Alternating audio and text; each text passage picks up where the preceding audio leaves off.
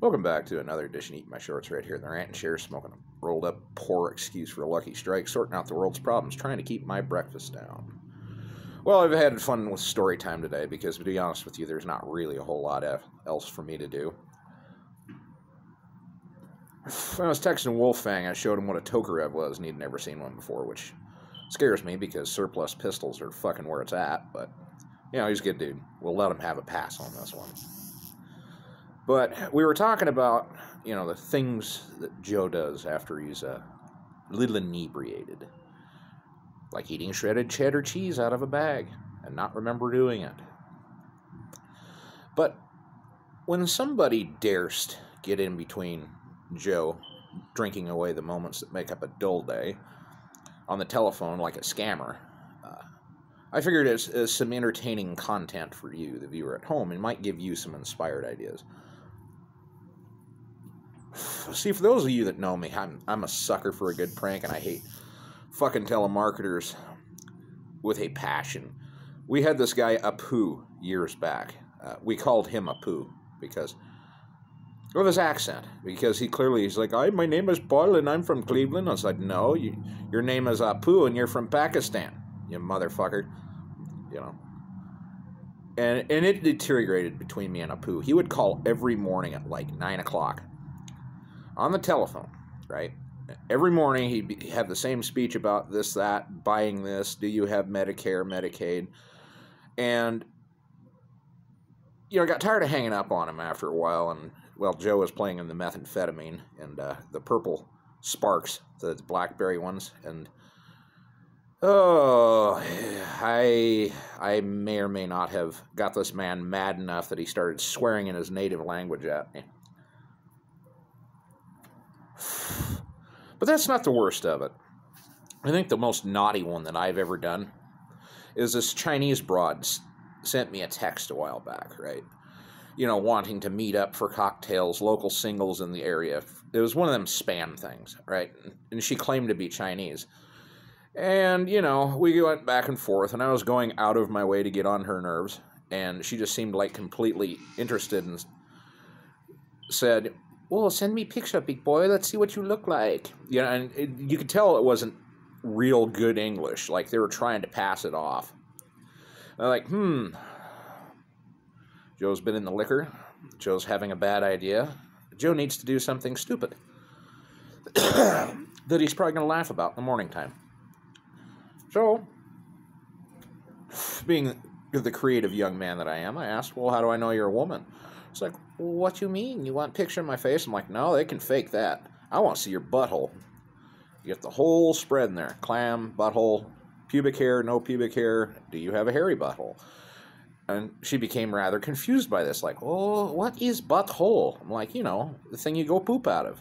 She's like, well, what do you want to see that for? So I want to see if I'm going to lick it or not when we meet up for cocktails. Sugar. She's like, oh, no, we have to see about this. So I'm like, here, I'll show you mine, and then you show me yours. And so I proceeded, half inebriated, to send a picture on my phone to a random Chinese scammer of my weenie, my hard weenie. Because when I drink, I get bad ideas, right? And this conversation between me and this person went on for days. Oh, get on Telegram. Oh, we talk there. It's too hard on text. I'm like, no, ain't gonna do it. Nope. And finally, they just gave up. So I'm pretty sure China has seen my junk, right? And yeah, I know I needed to get the clippers out after it, but, it served the purpose, right? And there's other creative ways to handle telemarketers, right? A more straightforward way is just tell them, oh, well, do not call list and thank you for calling type of thing. But when that doesn't work and the mood strikes you fancy, like when they call and you're watching a movie on your phone or something and interrupt you, and you've repeatedly hit the fuck off button on them, right? What else can you do? Well, you can answer with yes, right? When they say this, that, the other, you say yes. And then they ask for your number and it's like, well, yes. And you keep going with this for a while.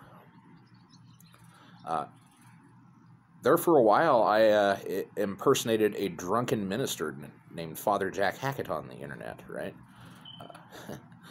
You know, when the telemarketers would call, I'd start swearing at them, you know, in what sounded like Gaelic at the time. You know, drink, fick, arse, gobshite, you know, shit like that. Well, some of these guys have a sense of humor, and they'll keep screwing with you and screwing with you and screwing with you. So have some fun, man. You know, not everything has to be a drag. You know, my dad used to love to listen to those fucking calls, especially when the Medicare people called, like, wanting to get him on Medicare, knowing full well he was an old man already on Medicare. And so I impersonated his voice and used some very off-color language at them and made a lady cry, right? And then I pretended, you know, that I was just coming home, and I was like, Grandpa, what are you doing on the fucking phone? And whatnot. And I took the phone away and started just on this tirade, right? And these people were so confused by this. Like, I swear the one lady had to have hung herself after this. I was bad. I was naughty. But what can you do, man? You interrupt me while I'm doing something, and you're some scammer butthole. Like, I'm going to treat you like a butthole. Like, I just let my inner cornholio out. You know, butthole, butthole, butthole, bunghole, bunghole, bunghole, ah! You know. That's the best way to handle those people. But as always, if you like the video, like the video, and if you don't like scammers, you know, you're on my side here.